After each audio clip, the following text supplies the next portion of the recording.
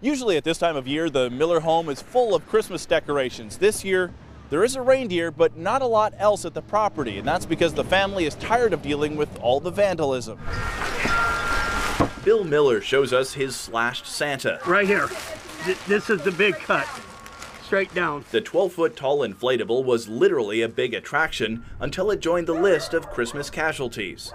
Here are some pictures of how the display looked in other years. Miller says he does it for his 8 grandkids and kids in the neighborhood. Every time I go out to somewhere, to a flea market, if I see something different, I'll buy it and put it up. But a week out from Christmas, the inflatables lie in heaps. The lawn is mostly empty. The display will not return this year. Each night, somebody was cutting up one of my inflatables every night.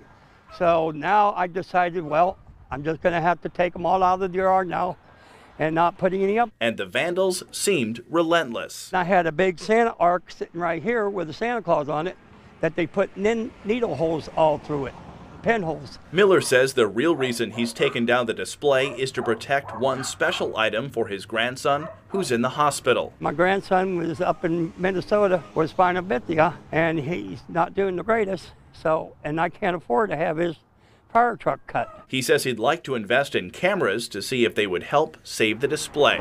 In Fort Dodge, Andrew Mullenbeck, KCCI 8 News, Iowa's news leader.